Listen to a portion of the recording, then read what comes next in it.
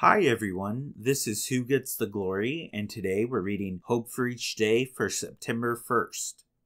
The title is A Time Apart. The eyes of the Lord are on the righteous, and his ears are open to their prayers. 1 Peter 3:12. Many people want to work for God, but they don't want to spend time with God. They're content with busyness instead of calmness, walking quietly in the presence of a friend. God calls us to work for Him, of course. There is no place in the Christian life for laziness or a lack of diligence, but God also calls us to Himself. He calls us to come with me by yourselves to a quiet place. Mark 6:31.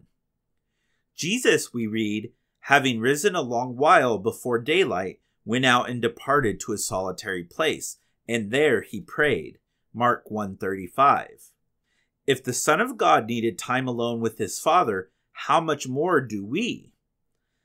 It is not easy to shut out the world. Set aside a few minutes by yourself and spend time in God's Word and prayer, but it is essential if we are going to grow in our relationship with God and be strengthened for the battles ahead. Don't delay. Begin now to spend time alone with God every day. Thank you for listening, and God bless you.